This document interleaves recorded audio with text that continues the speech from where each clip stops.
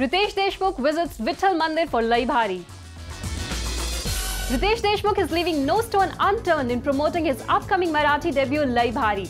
But this time, the equivalent star was seen praying for the success of his upcoming venture at Vitthal Mandir. He was seen playing the Manjeera and participating in the Bhajan along with carrying out the pooja. Riteish looked every bit an authentic Marathi Mulga with his Gandhi cap, black teeka and white kurta pyjama.